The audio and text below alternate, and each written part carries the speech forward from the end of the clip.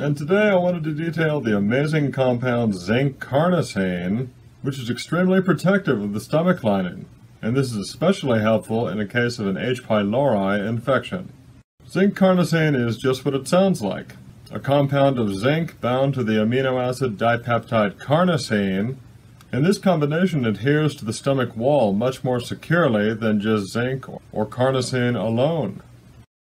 An H. pylori infection, or Helicobacter pylori, is usually the primary cause behind gastritis, peptic ulcer disease, and even stomach cancer. H. pylori is a spiral-shaped bacterium that enters the stomach's protective mucus lining, where it can live for many years. Over time, H. pylori steadily erodes the stomach's essential mucus barrier, leaving it exposed to stomach acid. Zinc carnosine can repair a damaged mucus lining, stimulate mucus secretion, reduce inflammation, and inhibit the growth of H. pylori, so over time, this means less heartburn, belching, nausea, and general digestive discomfort.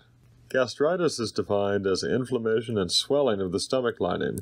The stomach has a thick protective coating of mucus that prevents stomach acid from destroying it, and gastritis happens when that mucosal layer is damaged.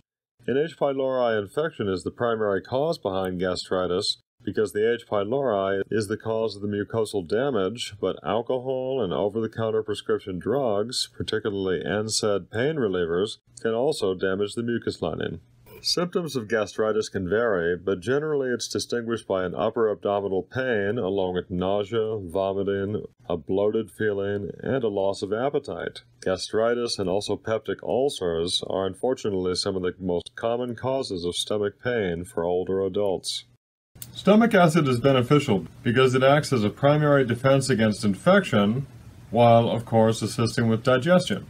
And again, zinc carnosine produces a physical barrier between the erosive stomach contents and the damaged stomach wall, thereby preventing further injury and reducing inflammation. Zinc carnosine also increases the body's production of insulin-like growth factor 1, which itself contributes to gastric wound healing and is a potent activator for the antioxidant stress enzyme hemioxygenase 1, which protects gastric mucosal cells from damage, particularly from drugs like NSAIDs. You will find a variety of doses for zinc carnosine, but taking around 100 to 150 milligrams twice daily at mealtime should be helpful.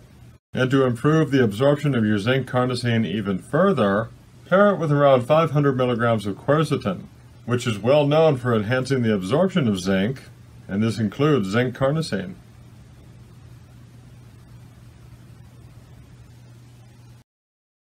Thanks for watching. I'm Jason Carter, and I'll see you next time on ENZYMENTAL. Stay healthy.